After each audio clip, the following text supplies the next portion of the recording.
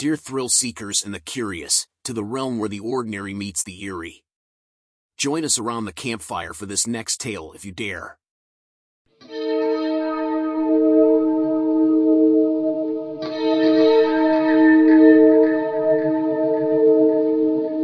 In the heart of the 1980s, in the picturesque town of Myrtle Point, Jeremy Bright epitomized the quintessential all-American boy.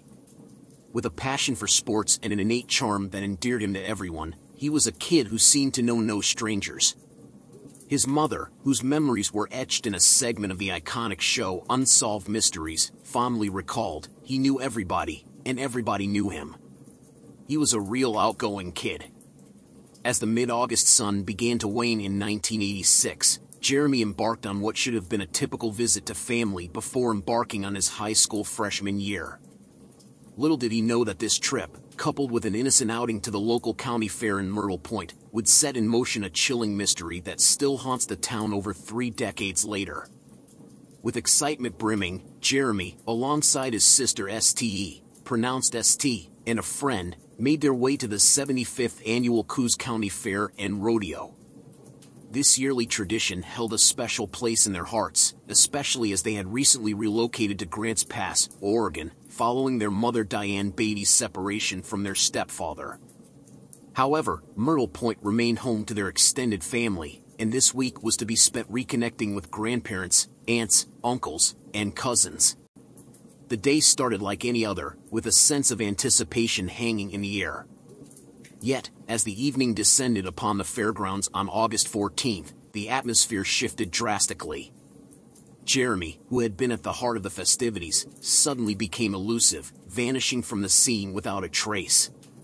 The last credible sighting of Jeremy Bright took place later that evening when he stopped by his grandmother's tavern, presumably to retrieve some money. From that moment onward, he would remain an enigma, disappearing into the night with no explanation. What followed was a perplexing sequence of events that seemed to defy reason. The initial police investigation was marked by delays, and despite the frantic efforts of family and friends, it yielded no tangible results. The hopes of finding Jeremy alive dwindled as time ticked away. Jeremy Bright, the vibrant boy who once lit up Myrtle Point, had seemingly evaporated into thin air, leaving behind a trail of unanswered questions. The community watched in despair as the investigation faltered, prompting the haunting realization that Jeremy was likely no longer among the living. On the fateful day of the fair, August 14, 1986, Jeremy and St embarked on a journey that should have been filled with laughter and shared moments. It was Kids' Day at the Coos County Fair, a time when young hearts reveled in the magic of the festivities. For Jeremy and St, this day was an annual highlight, a cherished tradition that drew them back to Myrtle Point year after year. Their move to Grants Pass the previous year had marked a significant change in their lives. It was a relocation necessitated by their mother Diane Beatty's separation from their stepfather.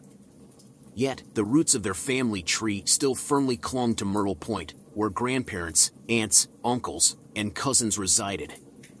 And so, this week offered a chance to rekindle family bonds and savor the moments that distance had made all the more precious.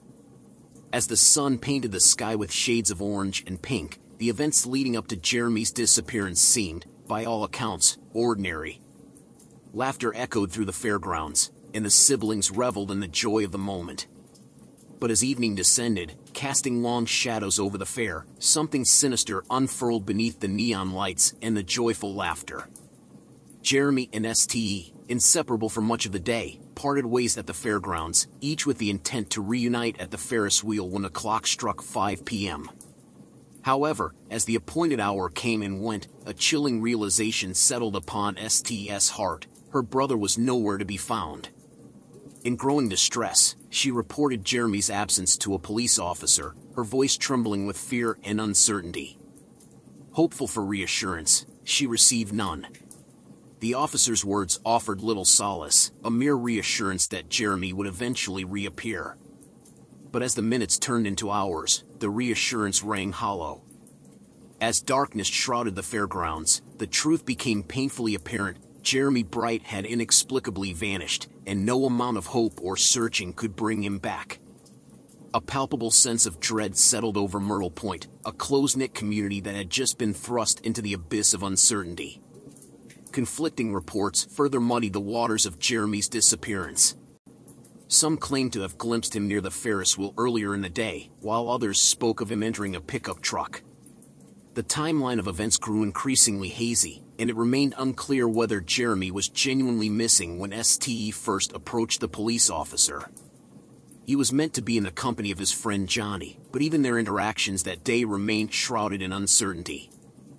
In the absence of a formal Amber Alert system, the perplexing nature of Jeremy's disappearance deepened the mystery. Days passed, and still, Jeremy's whereabouts remained a chilling enigma. His family's frantic search efforts yielded no answers, and the situation grew direr with each passing moment. The local newspaper in Myrtle Point did little to hasten the search, running a small article about Jeremy's disappearance on August 19, 1986, 5 days after he was first reported missing. The headline, "A Stark Youth is Missing," offered only a cursory glimpse into the unfolding tragedy. Speculation arose that the delay in media coverage, coupled with its inconspicuous placement in the paper, hindered the urgent search for Jeremy. Conflicting accounts painted an ever murkier picture of the events surrounding Jeremy's disappearance.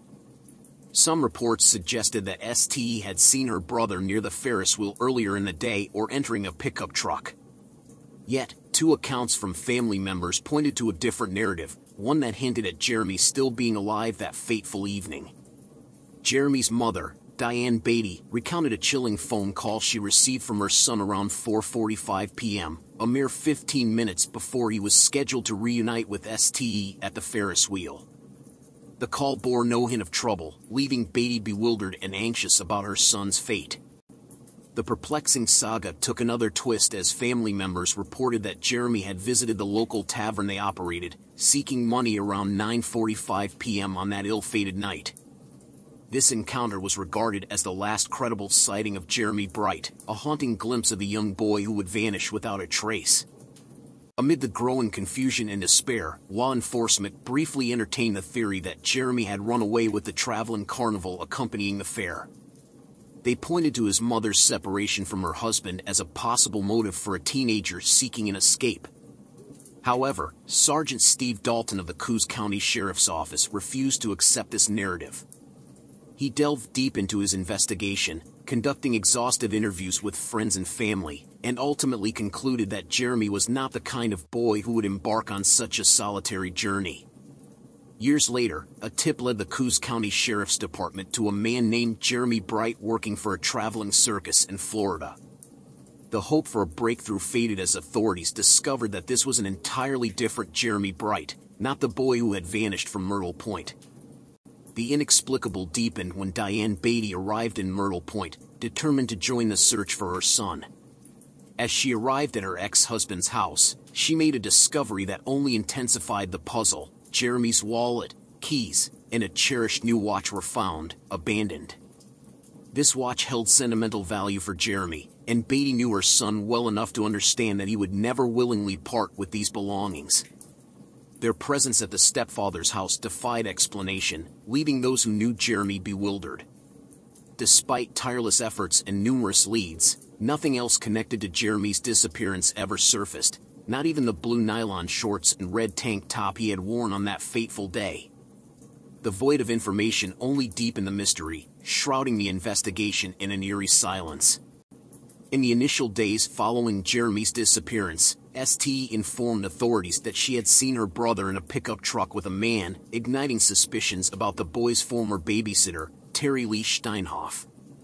Rumors circulated that Jeremy might have attended a party with Steinhoff on the evening of August 14th, yet no concrete evidence materialized. Adding to the intrigue, one witness reported seeing Steinhoff's brother, David, covered in blood on the very night Jeremy vanished. While both Steinhoff and his brother were questioned by law enforcement, they never officially became suspects. Nevertheless, Terry Lee Steinhoff remained a person of interest in the case until his passing. Authorities even conducted searches of Steinhoff's property, yet found no evidence connecting him to Jeremy or his mysterious disappearance. In a chilling twist, the same week that Unsolved Mysteries aired a segment about Jeremy Bright, Terry Lee Steinhoff pled guilty to the brutal murder of 32-year-old Patricia Morris. The gruesome crime involved multiple stab wounds to Morris's throat, and her lifeless body was abandoned near a bar in Coos County.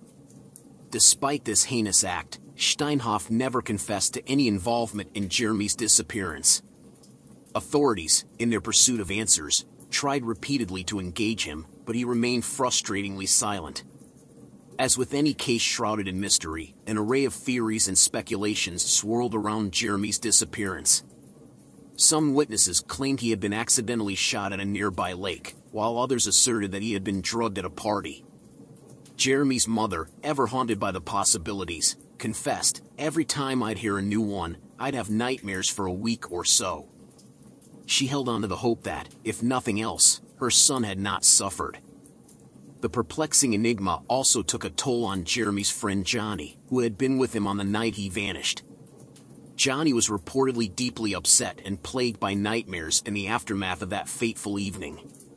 Sadly, Johnny passed away in 2011, taking with him any potential knowledge of the events of August 14, 1986.